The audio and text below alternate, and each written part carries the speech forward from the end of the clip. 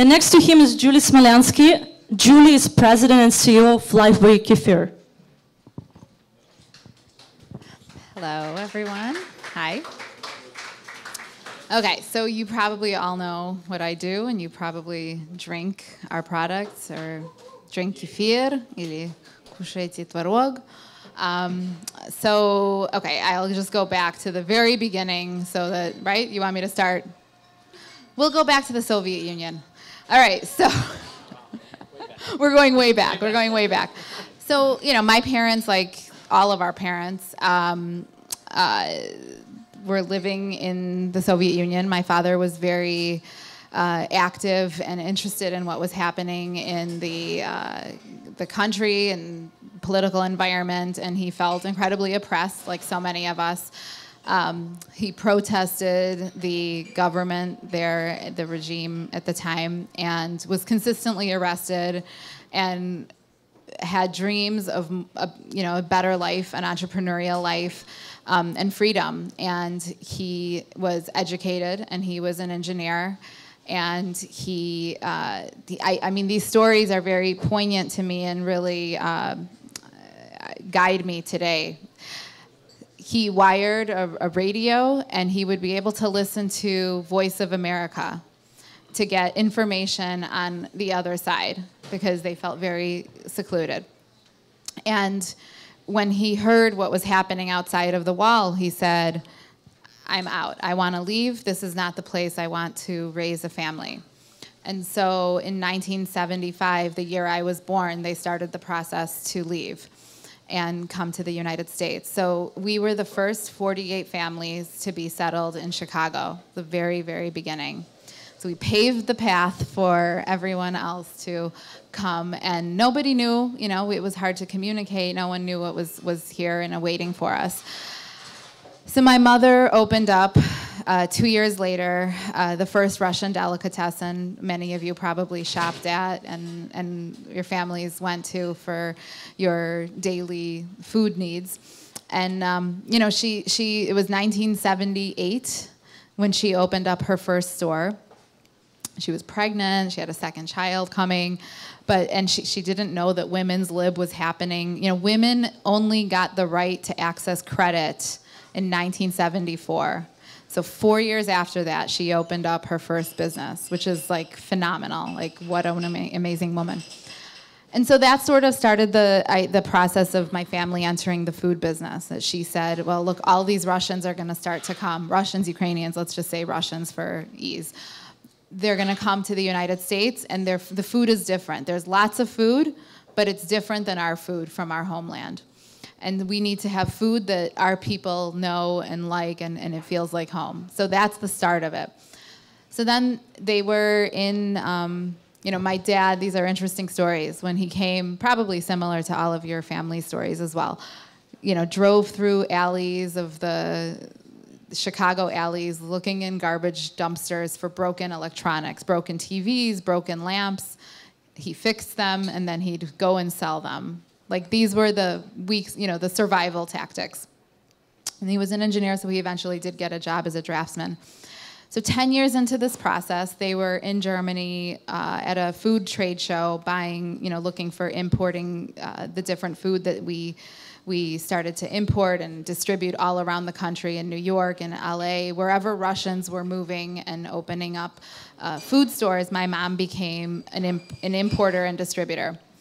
And so they bought a bottle of kefir in Germany, and my dad said, America has everything, but it doesn't have kefir. And my mom said, well, you're an engineer, and you build plants for all these different companies and machinery. Why don't you build a plant, you make the product, and I'll sell it in my distribution system. So 6 months later, they incorporated the business. They were people of action. They incorporated the business, and that's how Lifeway Foods was started in 1986. So we just hit our 30th anniversary. We've been around for 30 years, which is phenomenal. Thank you. It's an incredible story. At the same time, so this was think back what was happening, 1986. Reagan and Gorbachev just started to meet to talk about the peace process and tearing down the wall. And there was a big fascination with what was happening with the Soviet Union, and Americans were like wanted to know what was life in the Soviet Union. Who are these Soviets that are here now in America? Who are these Soviets that are coming to the United States? And my father had this American dream story, and people latched on. And Time magazine, I will never forget it. When Jesse Jackson ran for president, Jesse Jackson was on the cover of Time. That was the issue that my dad was in and Lifeway Foods was in. So it was just a historical time in our life. And Reagan actually brought a case of Lifeway Kefir to Gorbachev to say, "This is what your immigrants are doing here. You know, this is what entrepreneurialism is, and this is what you could have in your country. Tear down the wall. Let's make peace." So I always think that Lifeway had a part in creating, I think, a more peaceful, a more democratic, place. But so for me, I was never interested in business. I had zero interest. I wanted to be a psychologist. I actually thought that business and Lifeway and my parents' businesses took away my parents because they were working like all of our parents were. But I had like a resentment for business. I wanted to be a psychologist. I went on to study psychology. I went to grad school. I wanted to get a PhD or whatever, a graduate degree in psychology. But I ended up in a kind of a life or death situation at some point, and kind of took a step back from that industry or space and went to work for my dad, just part-time, thinking this was going to be like a part-time gig until I figured out what I was going to do. And within 2 weeks, I fell in love with what he was doing and the idea that I could change people's lives, which is what I wanted to do, change the world through health and wellness, and like have a positive spin on it, and be for profit, because so much of the social services are nonprofit. So I thought here we could make a change in people's lives, but for profit. And so I came to work for him, and I spent 5 years working side by side with him, and we had a lot of time to like repair our relationship. I got to understand why he was gone, what he was working towards, and I really caught the bug as well. And I worked with him for 5 years until, as everybody knows, in 2002 he had a sudden heart attack and passed away. And that night, the story is kind of now famous. The idea that everyone comes to gather at the spouse's home when somebody dies. All the friends, the community comes. So we had like hundreds of people at our home. And the closest of friends, the people that were the best friends, said, "Forget it. This company's done. It's over. Sell your stock. There's no way a 27-year-old girl is going to run this company. It's over." And that was really painful to hear, and I was also a women's studies minor, so I was like, screw you, watch me. And my father, taught me that. My father put really strong female role models in front of me all the time. He, showed me like, people like Christy Hefner, who took over her father's business, Playboy, from Hugh Hefner. He showed me Jan Schakowsky, who he, had the first fundraiser for Jan before she became a congresswoman. He showed me, all different female role models, put them in front of my face and said, "Julie, you could be like that." And he never once said to me, like, "You need to get married." He actually like brushed that off. He said, "You'll have time to get married. Don't worry about it. Focus on your career." So he really pushed me, pushed education, pushed a strong work ethic for me. And those are some of the reasons why I think I was able to have the confidence to know that I could actually run Lifeway. And those early days were really difficult. I really did feel that actually, the community continued to buy our products, of course, but the community left me. They did not come to me, minus a handful of people that are even in this room. Most people just abandoned, I feel like, me, my family, and the time when I really needed them. But the most interesting thing is that strangers came to me, strangers that read the story in the newspaper, Americans, just people out of the blue, people that I'd never heard of, came to me and said, "We're here to support you. We're here to help you. join this group, come here, we'll mentor you. And I got a lot of support from outside of the community.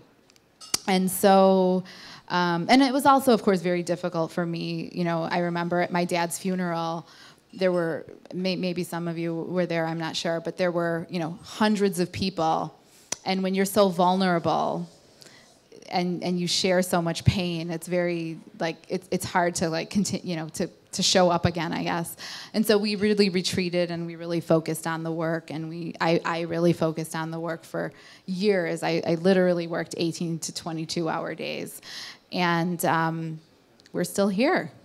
Here we are. You know, so we've been doing it for 14 and a half years. We've gone from a $12 million company to about $150 million. We have a market cap, let's say roughly, I don't know, 300 million. I don't check it every day, but let's say 300 million market cap.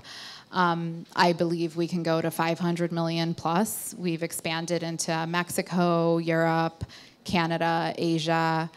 So we're really expanding our footprint.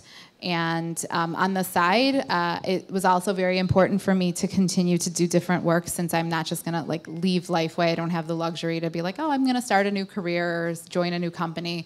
But I had just personal curiosity and interest to do other things, so I became a producer of different films, one of which is an Oscar, Emmy, and Grammy-nominated film, an Emmy-winning song that was Lady Gaga and another woman, Diane Warren, produced a song. So Emmy-winning executive producer, which is incredible. I started a nonprofit, and we support so many other organizations. And before I forget, I would like to make an announcement that Lifeway is going to donate, make a gift to JUF for $5,000 to support all the work you did. So, yeah.